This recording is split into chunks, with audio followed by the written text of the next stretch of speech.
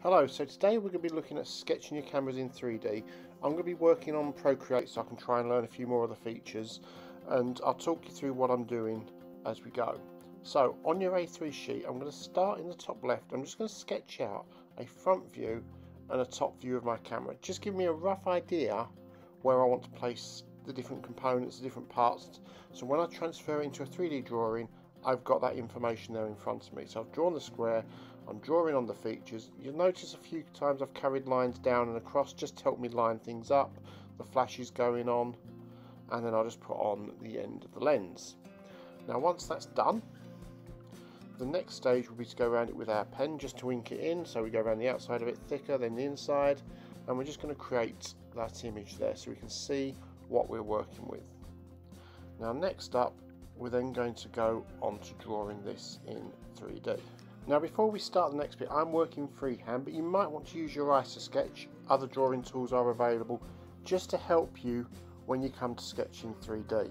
Now I'm going to use a blue pencil to do this next bit, just to highlight to you guys, if I make a mistake, you're going to be able to see it a bit clearer and it's still there. So I've got to learn to hide my mistakes. So I'm going to start off by drawing a rectangular cube. Once I've done that, I'll draw a square on the front face to proportion where I want my lens. So I'm just drawing that out now, and it's at this point I realise that my square is actually bigger than the cube I've drawn. So I've just extended the cube down a bit there so we can see that.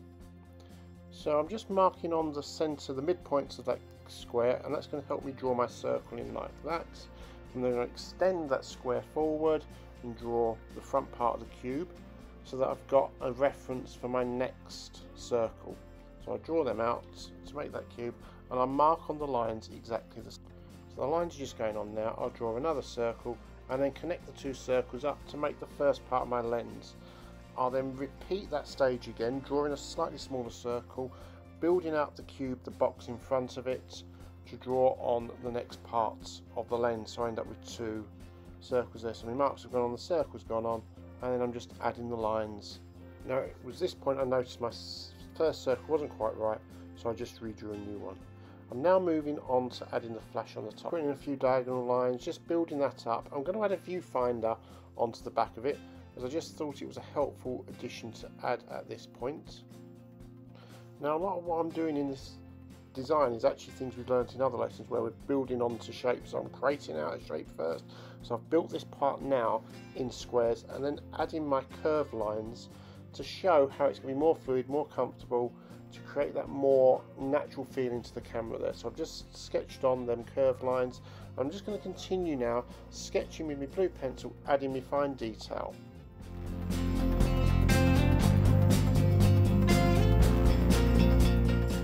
So I'm just very quickly in 10 seconds going to recap that whole process for you on the screen now, ready for the inking in. So inking in is something we've already covered. We're just going to start with our fine line or a biro, going over the lines we want to keep. So this helps to bring the page out. So I'm just drawing over all the lines I want to keep, so the idea comes away from the page. So the blue lines will now start to fade into the background. So we're just going to build that out very quickly. So as I just finished that off, I'm just going to outline it with a thicker black pen just to make it stand off the page more.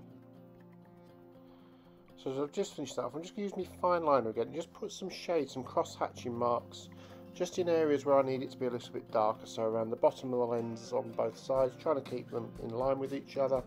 The top surface of the lens will do exactly the same, but not quite as large. The area we're going to cover in this, a bit underneath it there as well. Now I'm just testing out my markers on the page there, but you of course can do this on a scrap.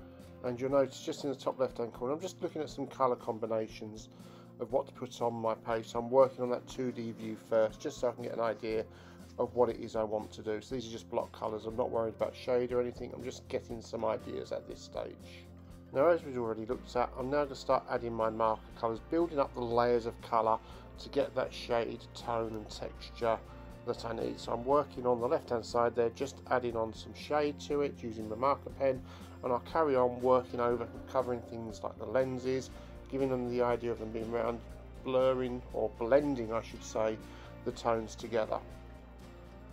So it's just building up them different colours. I'm starting on the lens there, getting it darker underneath where it's going to be in shadow, and then we start moving on, adding our colours, blending them in so we get the idea that it's a curved surface and we're adding that level of detail to it.